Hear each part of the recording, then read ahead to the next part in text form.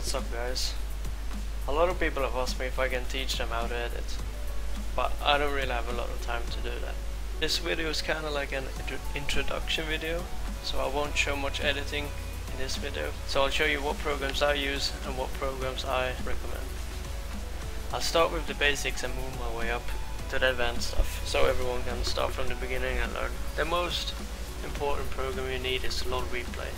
This program records all your League of Legends games and you can then watch them and do cinematics and stuff. The second program you need is Fraps.